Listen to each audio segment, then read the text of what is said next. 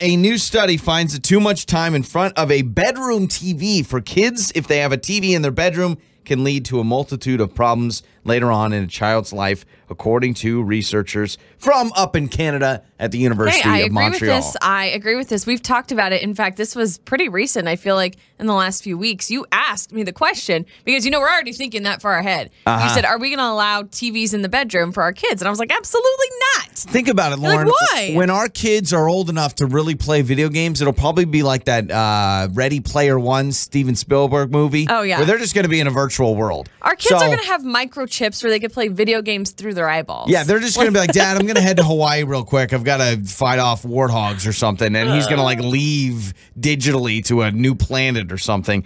But this is what's interesting. This study is not about just kids in front of TV. It's having bedroom TV for your kids, like having a TV in the room. It says children at this age should be making important physical and social explorations and developments. But when they're cooped up in their bedroom, it leads to poor diet, weight problems, social issues. Well, I just feel like if I'm up in my room and I have a TV, that's all I'm going to do. Like, you didn't honestly, have a, did you have a TV growing up in your bedroom? I did have a TV growing up in my bedroom. Yes, you're fine. But when I grew up, there wasn't we didn't have cable TV. There wasn't things that kids have access to now. So what did you have, the 2 local channels? Pretty much, just the 2 local channels. And then I think I had a VCR.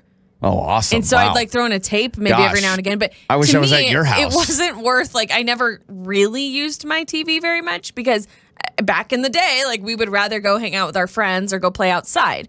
But now I feel like kids have access to Netflix. They have the Roku, and then you've got Amazon Prime and Hulu. I love and hearing all these Lauren different to talk technology. That Roku robot thing, what is it? They're called that iRobot, something like that? But they've got their PlayStations and their whatever so else you they want play our nowadays. kids to not have any technology in their room? Can they have their phones in the room? Me personally, and I know there's a lot of parents listening that may think different, but me personally, I want to follow the trend of not allowing our kids to have any technology in the bedroom, including cell phones. What are they going to do, play checkers? No, but at knit?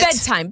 No, they can have their phones during the day, but I'm just saying, bedtime, when it's time for bed, you leave your phone with mom and dad. Okay.